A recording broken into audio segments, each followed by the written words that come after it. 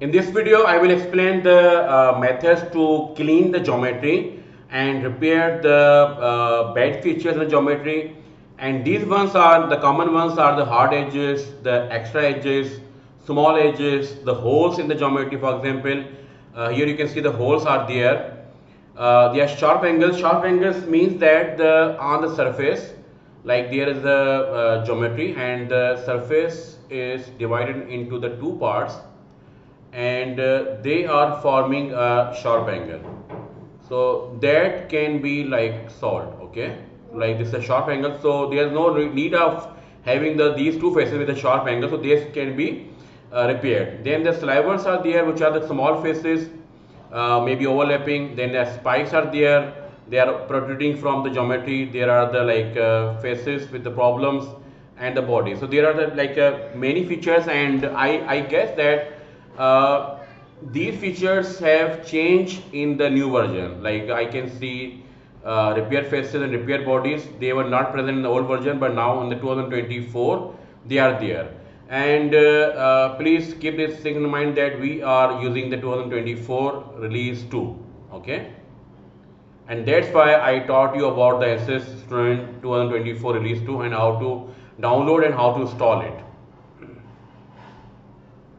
Okay, so now the repairing option we have to deal with.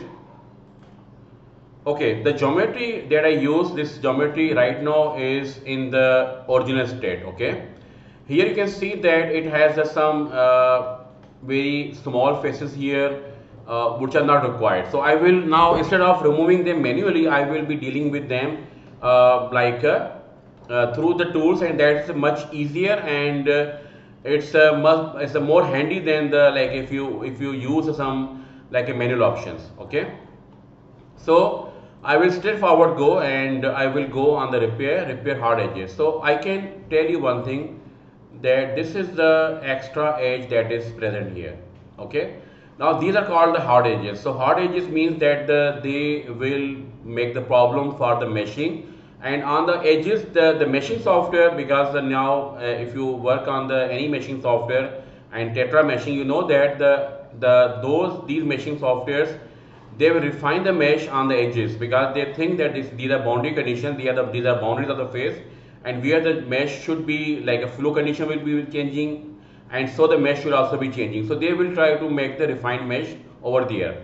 But you know that this thing, from looking at the geometry, this is not the change in the geometry, or there is some boundary condition change. It's in the middle of the nowhere of the surface. Okay, so the first thing that we are going to use is the repair hard edges. Okay, now the hard edges, there is no criteria, there is only that the edges are there and they will be removed there. Okay, so the hard edges are like multiple edges, they found them. One of them is here, second is here, third is here, so and the last one is here. Okay, so we can now simply click on generate, and they all should be removed. You can see that all are removed. Without that, if you suppress the feature, right click here and suppress, you can see that there are the edges inside as well, and we even didn't see them. Okay, we didn't even see them, so they were there like here. Okay, so they have no purpose of anything to be here actually, so they should be removed. Okay, so now you can unsuppress. Okay, the second option, we will use them in the same order. Okay, repair edges. So they will look for the smallest possible edge length. Definitely the criteria is set by the some criteria, but if you want to change, now for that you have to look for some features manually, definitely. So every command that we are using is not done automatically for the many options. For these small features, the software does not know that the small features you have, so you have to give the criteria.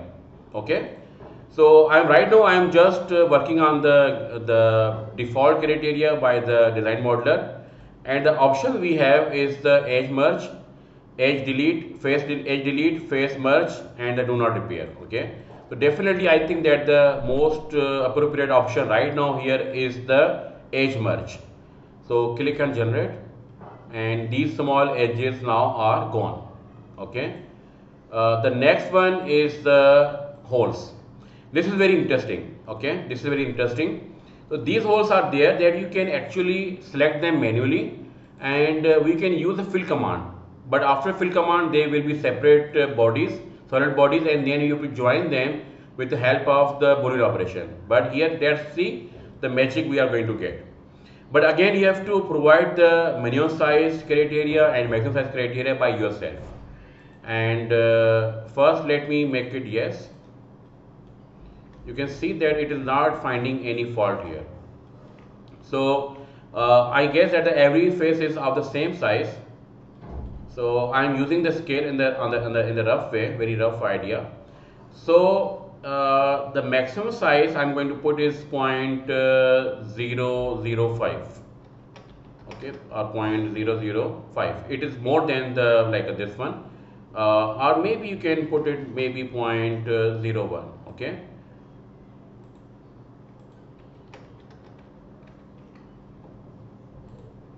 Okay, so sorry, the minimum one is this one. Okay, so 0.305 and maximum one is a 0.05. So let's see what we see here. So you see the hole size is, all the hole size are approximately 0.0049. So 0049, so you can limit your minimum size to the 0.001, and this will still work. Okay, so it found the 9 holes. So count them: 1, 2, 3, 4, 5, 6, 7, 8, 9.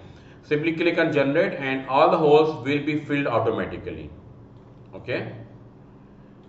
Okay, so now next one is the repair and sharp angles, but I don't find that there are any sharp angles there, especially with the criteria up to 20 degrees. 20 degrees is a very good criteria.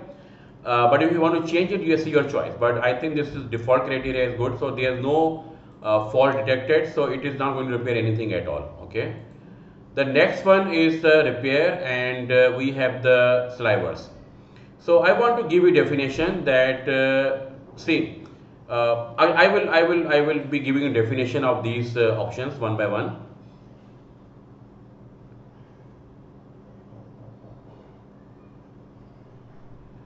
Okay, here you can see that we have the repair slivers. Slivers, design model defines a sliver as a face which is narrow provided that the face has 2 or more edges. Actually, there are 2 edges here. Okay, so any face that we now again we have to set the criteria manually required. So these are the some locations where it is finding out the problems. So simply click on generate, and those issues are now solved. Okay, now then again go to tools, and we are going to repair spikes. There are no spikes at all. There are no protrusions from here, so there is no repairing. Then again tools menu, and we have the repair faces option. So this is going to look for the smallest possible faces. So click on repair.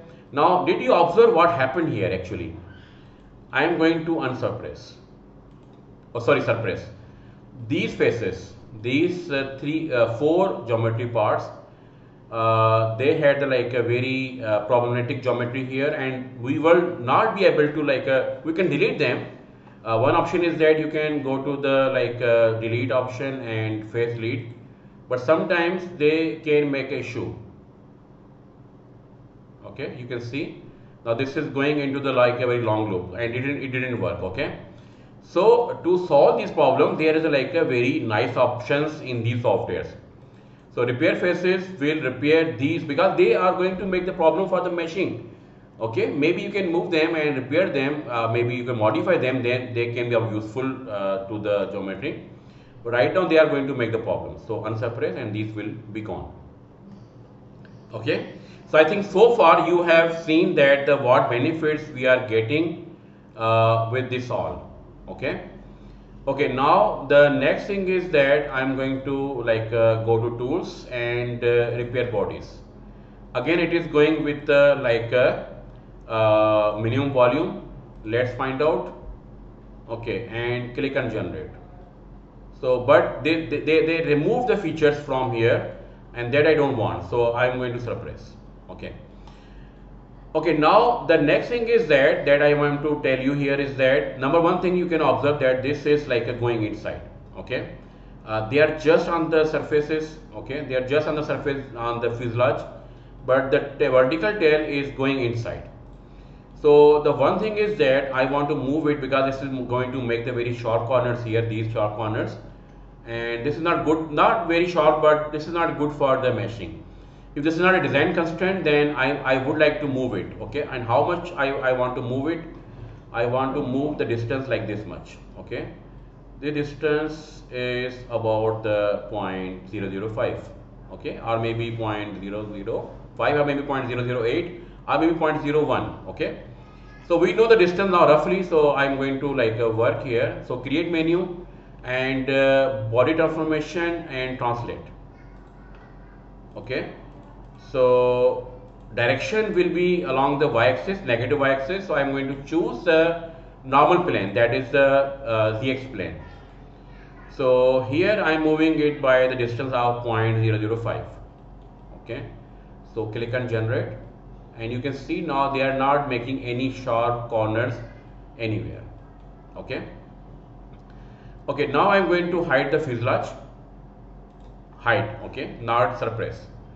And I will use the one beta feature from tools menu, that is the solid extension. So I'm going to extend these surfaces. So distance actually I have given here was calculated by looking at the scale and then looking at the how they will behave. So you have to work with you have to play with this distance, but it's not easy. This is not a difficult thing. This is a very easy thing to get value. So initially I used a 0.01, but I found that they are actually penetrating to each other on these locations. So then I changed to the half distance. Then you can play with like any distance, but that should be appropriate. Okay, now simply display the body, and you can see now they are penetrating here. So why I did this thing, I will tell you. Okay, so again suppress the geometry, and here I am going to make the blend, and that blend you can also get from the create menu. Okay, so I'm going to choose the faces. Again, which radius you should be giving here, again I will use a scale here. Okay, so it should be of maximum should be the of the face width, not more than that. And the face width looks like it's maybe 0.005.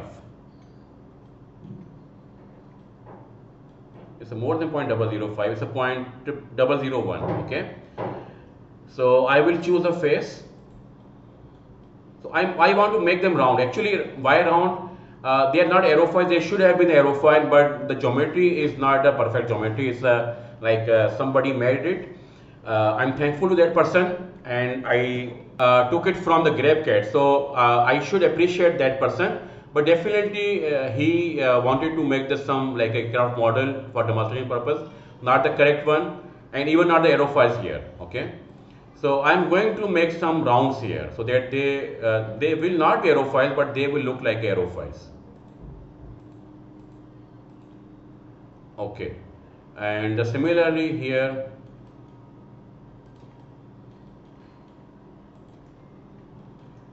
Okay, the radius I chose is the 0.005. Okay, so this is the result I am getting here. Okay, this is giving the like a very nice features, like not aerofoil but close to aerofoil. If you want to like a change maybe 0.001, okay, it will not work. Okay, so 0.008.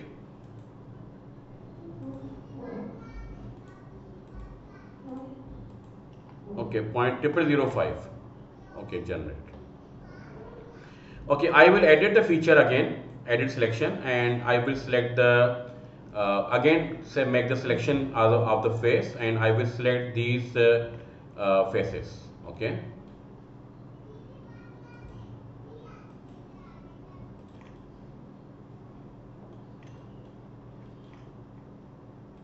And you should press the control key whenever you want to add something extra, add extra faces, then press the control key. Okay, and now generate. I think we didn't select this face here, so again the same command and choose the face. Now there are 12 faces and click on generate.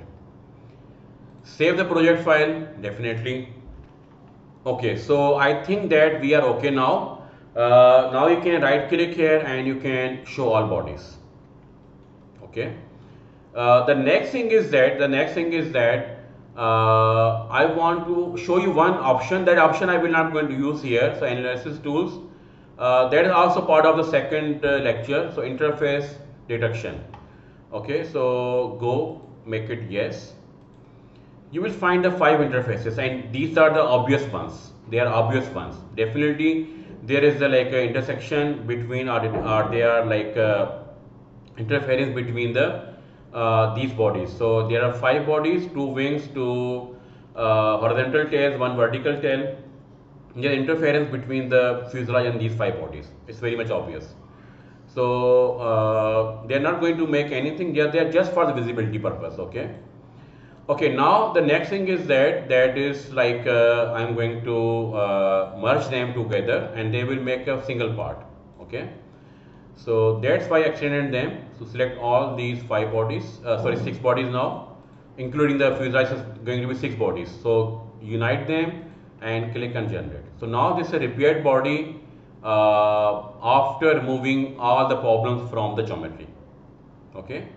Save the project, and the last thing that I want to show you that you can make the half model, but that half model you should be making when you make the enclosure or the domain around that one. But I can show you the one feature, that is symmetry. But symmetry, we usually speaking, as I'm telling you, we apply symmetry when we make the domain. Okay. But anyhow, symmetry plane is going to be the YZ plane, and provided that this plane is passing through the center of our aircraft. Okay.